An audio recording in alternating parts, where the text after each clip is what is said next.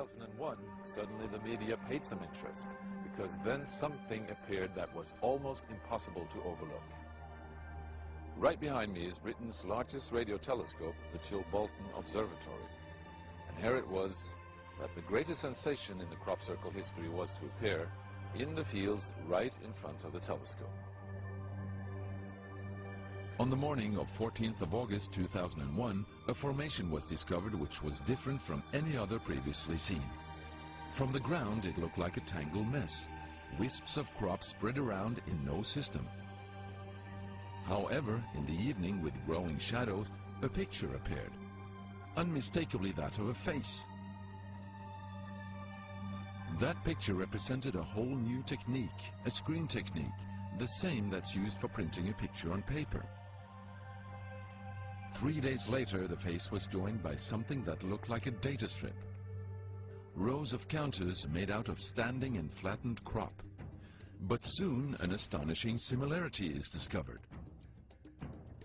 In 1974, the astronomer Carl Sagan composed a message that NASA sent into space from the Arecibo telescope in Puerto Rico. Binary figures which constituted a graphic code presenting key factors about humans and the planet we live on. 27 years later, an identical pattern appears in a crop field right in front of a similar radio telescope.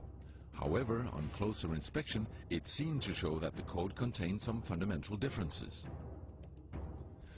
Sagan's message explained our calculation system, the dominant chemical substances within the elements that create life on Earth, about our DNA code, humans' height and quantity, and that we live on the third planet in our solar system, and lastly, a sketch of our radio telescope.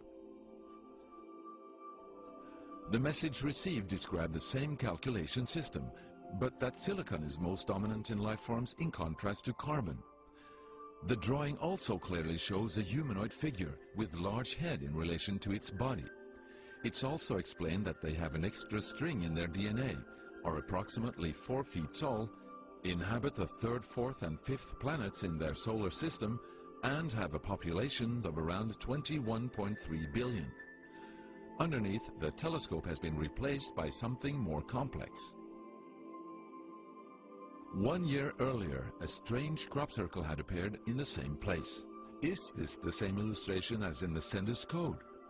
Is this the correspondence radio telescope?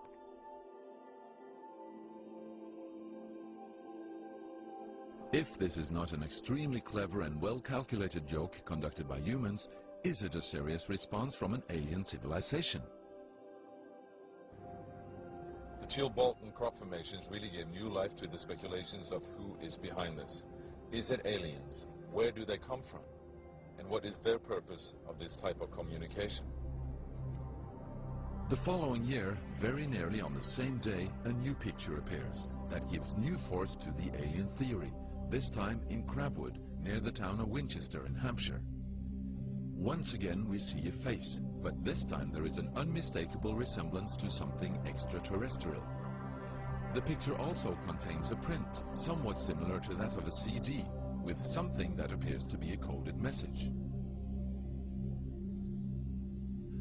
This formation also has a new type of design, this time with horizontal line patterns of variable thickness, similar to that of a TV picture. The message on the disc is similar to a spiral band built up of many boxes. But data expert Paul Weige manages to decipher the message.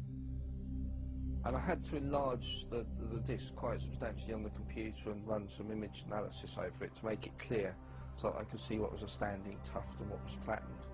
And while I was doing this, I noticed that every so often there was almost a mistake in the diagram. It was like there was a tuft, where the little square tuft, it had done sort of half size.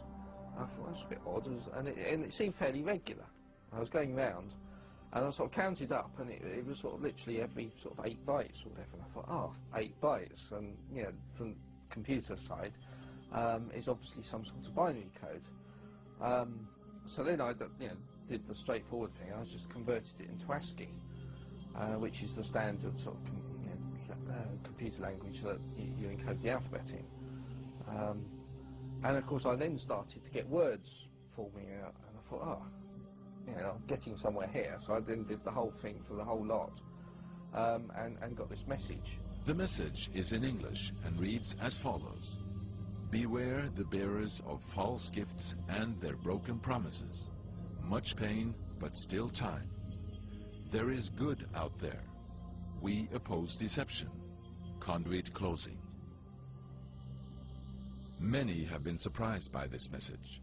Are there aliens with such faces that we should be aware of? Or is this a picture of the sender? Does this indicate the start of actual close contact with neighbors in the universe? My own, and this is only a hypothesis, belief about this, is that there's an effort of the extraterrestrials are gradually trying to communicate with us. A very slow process, giving us a lot of time to digest the fact that we may not be alone here.